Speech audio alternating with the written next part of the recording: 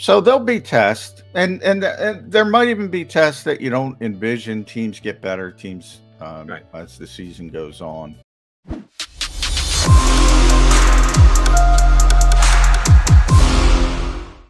And a good morning, Birds fans. You got your Mac and Mac guys, John McMullen and Jody McDonald here with you on a hump day edition of Birds 365, show number 366. We start on our next grouping of 365. We got to get to 1,365 before we have that in the title again. Oh shoot! I didn't even think of it that way. Yeah. That sounds like a long way off, McMullen. That's a ways. We'll get there. I don't even know if I'm going to still be upright at that time. Hey, I'm upright today. My 30-plus-year-old alarm worked, no problems whatsoever, even though I was on the air talking to Eagles fans till 2 o'clock in the morning last night on WIP. I am ready to roll. And I want to get your take on this, Johnny Mac. And my pal John Johnson put it to me this way when we did our crossover last night. More than 24 hours removed, because when you're in the moment, you as a reporter at the game need to keep emotion out of it, but you're surrounded by it in the stadium, and you can feel the pulse of the link. Now that you take the emotion out of it, it's less so for a guy like yourself than it is just a regular fan, but you can't completely avoid it either. Any less impressive, their beatdown of the Minnesota Vikings, than it was when you and I were here 24 hours ago? No, it was an impressive win. I never get too high and never get too low. I wasn't too low after the Lions game. I understood the environment. I understand the environment from the other perspective, so I don't get too high. I thought it was when you look at it with the other team's glasses on, you start to say, all right, I thought that was a bad game plan, and I thought the Eagles took advantage of it. Playing on the road, as we said, which I made a big deal out of in Detroit, and it was a big deal. You start to look at it, but they didn't play well. So to me, it was like this, two ships passing in the night. The Eagles played well, and they didn't play well. So, if two teams play well, then you say you generally don't have blowouts and routes like that. So you look at it from both sides of the spectrum. But I thought from the Eagles' perspective, look, I thought JG had a great game plan. I rewatched the game. He took advantage of Garrett Bradbury, which I talked about all week. That was what the extra aggression was about. It was right up the middle almost all the time when he sent 0 blitzes. And that's like looking at your opponent and saying, this guy we can take advantage of. And they did. So I think, fans get caught up in that. We always talk about the aggression. Well, every week isn't like that. The week before you had Frank Ragnow, was one of the best centers, even though he's banged up. So you can't do that. So to me, that kind of stuff is impressive.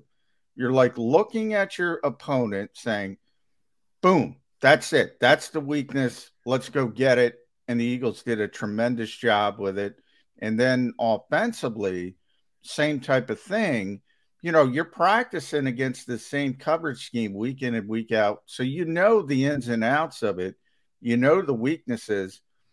I think the Eagles guessed correctly. They're going to make the quarterback beat them from the pocket. And they had a good plan. They had a good plan for it. So I think the coaching staff did a wonderful job. Both sides, special teams, maybe not as much. And I thought it was an impressive performance. That hasn't changed.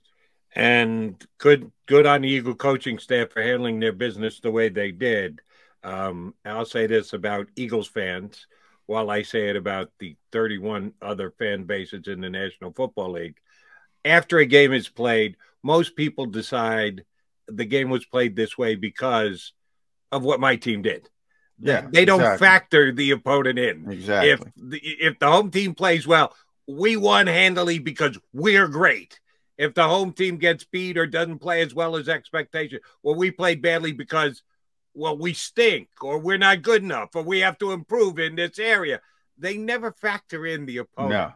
No. Now, for me, oftentimes I over factor in the opponent. Like week 1, I didn't think Lions were going to be able to stay on the field with the Eagles. I just didn't think they had enough talent to go mano a mano with the Eagles, and they did. I undervalued the Detroit Lions coming into the game. In this past game against Minnesota, yeah, maybe I overvalued the Minnesota Vikings. Maybe I did give their offense a little bit more credit than they deserved. I think it's hard to not give Justin Jefferson credit, and Dalvin Cook's a pretty damn good player. You know my feelings about Kirk Cousins. He is the living definition of an average quarterback in the National Football League, and that's why I picked the Eagles to win. I just didn't have them winning as handily as they did, and the defense playing as well as they did. Yeah, you need to have a balance. When you're evaluating a game, you should use it before the game is played, but then you definitely have to use it after the game is played. It's not always about the hometown team. There is another team out there on the field, and they have a lot to say about the outcome of any given game. Yeah, no doubt. And, you know, in the case of Gannon, you know, he's kind of stressed that, and people kind of snicker and laugh, and he says it changes from week to week, but it does. It does. And he deserves credit for it. Now, you can argue, all right, well, you know, you look at certain players. Jefferson's a perfect example. You know, you could play it safe, or you could do what the Eagles did and say, all right, I got to weigh this and say, I have a really good corner. Maybe I can leave him on the island at times against a great receiver because they have such a weakness in the interior of their offensive line. I'm going to get home. You know, you're going to get home. Look, if you're playing Jason Kelce, to give Eagles fans an example, you're not going to say that. You're not going to say, I'm going to leave my great corner on an island because I can get home with an interior blitz. You're not going to say that. If you do say that, you're going to get beat. Right. So it really is opponent dependent from week to week. And, you know, you'll have a new set of challenges with the Washington Commanders. And I think it'll be a little bit more difficult because I think division rivals sort of understand each other. They're so used to playing each other a little bit better, and they'll have a better grasp of what Nick Sirianni is trying to accomplish offensively. So even though they have some issues, they lost their center. They have a good center, by the way, but he's gone on short-term injured reserve. So they're going to have some issues from that perspective. Chase Young's not there, so their defense has been struggling. But I think they'll have a better feel for what the Eagles do and what the Eagles want to do and what the Eagles do well. We just gave credit, rightfully so, to Jonathan Gannon. Had an outstanding game plan coming in against the Vikings and implemented it damn close to perfection. On the other side of the ball, I think we got to give a big nod to Shane Steichen. I think he's getting less credit, praise, whatever word you want to use to describe it, than maybe he deserves, because here on Birds 365, and for me, 30 plus years on WIP, every single year that I've been on the radio in the time, the run pass ratio. What's the run pass ratio? The Eagles need to do this. The Eagles need to do that. It is always a topic. I would, if I had to do your job, Jody, I would have off myself long ago that people keep talking about run pass ratio in 2020. Where are we? 2022. 2022. And oh, by the way, when I got here in 1990, they were talking about run pass ratio. So it hasn't changed. Shane Steichen has struck pretty close to the perfect balance in the first two games. And people sung the praises of the Eagles last year. Little did we know, Shane Steichen had more to do with it than we thought when the head coach turned over the play calling responsibilities to him. But right now, the Philadelphia Eagles, despite the fact that they got A.J. Brown, despite the fact that Jalen threw it to him 122 times the first week of the season, they're still number one in the NFC rushing the football, yards per game. Numero uno. Now, a lot of that has to do with their very able running quarterback, but that counts as a rushing play. They're number one in the run, and they're number two overall, behind only Carson Wentz and the Washington Commanders when it comes to total yards through the air. Carson #1, Eagles #2. Who can possibly complain about the balance that the Eagles have shown these first 2 weeks, Johnny Mac? When they need to run it, they run it. When they need to pass it, they pass. Yeah, well, I think Shane has done a good job, and here's where I'm going to temper things, and people are going to get upset. Look, they played very well against two probably going to end up bottom third of the league defenses. All right, that's number one. At some point, they're going to, and I can't tell you when, but at some point, they're going to see a good defense, and that'll be no. All right, well, I'm going to hold your feet to the fire. When is that happening? Well, it's a good question. I'd have to pull up the schedule, and I'll do that. But, they have an easy schedule. So maybe it doesn't happen, Jody, but whenever it happens, when it comes, it might come in the playoffs. It's going to be, we saw it with Tampa Bay. Look, our buddy Jeff Kerr just tweeted out this morning. I'll give Jeff, host of Good Morning NFC East, a little plug. He just pointed out the last 5 games for Jalen Hurts, put up these amazing statistics, how successful. Oh, you missed one, Jeff, though. You missed one. Only talking regular season. Yes, only talking regular season. You missed one. And Todd Bowles shut this offense down and shut Jalen Hurts down. And he shut him down dramatically. Look, there's not I think people forget, And that's why, and we talk about statistics, and you can put value on one statistic more than another statistic. They're all skewed because you only face a certain number of really good teams that can give you an impact, and you tend to bloat those statistics when you're playing a little bit lesser competition. And, maybe I'm wrong, but I think, as I said, Detroit and Minnesota are going to end up bottom third in the league in defense. We'll see if that shakes out. If they don't, maybe it looks more impressive down the road. I will say, from the perspective of when you're putting up whatever it is, 470, 480 yards, but the Eagles have been playing, when you're ahead 17, it's easy to keep that balance.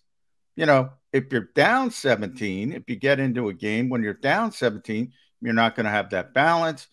You saw it again. Look at it from the other team's perspective. One of the things Detroit did well, and the Eagles acknowledged this, when they were down 17, they didn't abandon the running game. The Eagles expected them to, but they didn't abandon the running game. And the Eagles got kind of gashed a little bit by it. Minnesota did exactly as expected. They abandoned the running game when they got behind. And it becomes easier when a team is one-dimensional and you see the Eagles teeing off and everybody loves it and the aggression. So you have to look at it under the perspective. Everybody looks good when you're playing from the lead, Jody. The difficult part is when you got to come back when you're down 2 scores. Look at your guy Tua in Miami. When you're down, can you come back? Can the Eagles win that type of game? I don't know if the Eagles can win. Right. We don't know yet. You can't say they can't. No, I can't say they can't. Nor can you say, they'll be able to come back from it. Yeah. Right. That is still a to be determined. But to further your point, and again, there's 2 games. We're trying to put a specific emphasis on something that is 2 games deep. We've just stated that we can't say with certainty that the Eagles will be a come from behind team or not. Yes or no. We don't know. And I don't want to overjudge the first 2 games, but the barometer is the barometer. If you want to factor in what kind of a defense they were, how much they had to turn the roster over, stop me when you see a team that the Eagles are playing this year. The best defense in the NFL, at least yardage-wise, in the first 2 weeks of the season. 49ers? No. Bills? No. Broncos? No. Patriots? No. Bucks, I told you yesterday, the Bucks defense, if you look at all the teams in the NFC, their offensive side, their defensive side, the best unit might be the Bucks defense. So that's the first one. And yes, the Eagles may have to play them again. We know it's not going to come till January, but they may have to play them again at some point. Dallas's defense is 6th in the NFL right now. Well, Micah Parsons, yeah, That's Micah's going Parsons to all by be himself, right? Micah's well, and Trayvon Diggs and Demarcus Lawrence. So I mean, Demarcus usually struggles against Lane Johnson. Everybody tends to struggle against Lane Johnson, but they have